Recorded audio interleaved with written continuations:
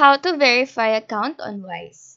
So after you've made an account for Wise, you need to verify it first to be able to use it properly. To do this, you need to verify it via email. So go open your Gmail application. Here, look for the verification email from Wise.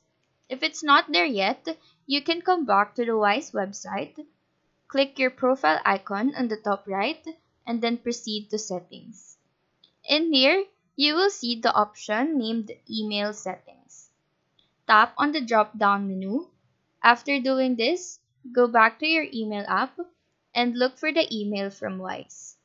If it's not there yet again, please press refresh. Then when the email appears, open it and just click Confirm Email. Refresh your Wise website and now your account should be verified. So that is how to verify account on Wise. Do let us know if this video helped you out, and if you have any questions, feel free to drop them down below. Thank you for watching and have a nice day.